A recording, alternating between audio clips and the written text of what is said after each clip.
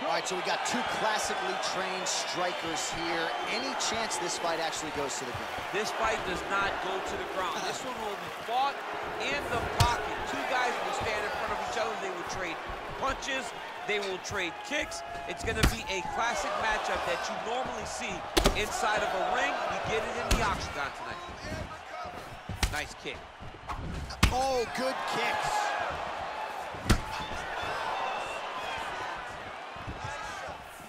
Good series of kicks by him there, DC. He has certainly found his range on the feet. I mean, when you don't check, you're going to continue to get blasted with kicks. His opponent has not deterred him from keeping on throwing those kicks. Oh! Oh!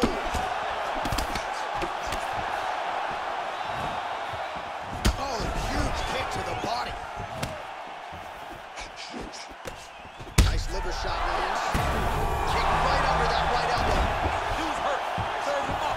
Go get him. Wow, huge head kick. Oh!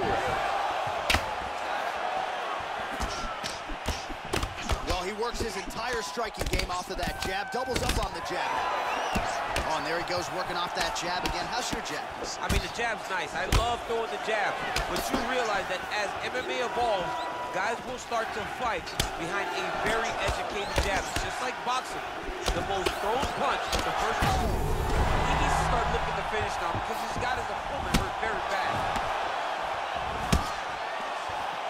Oh, big left. Oh, he's in trouble. He's hurt bad.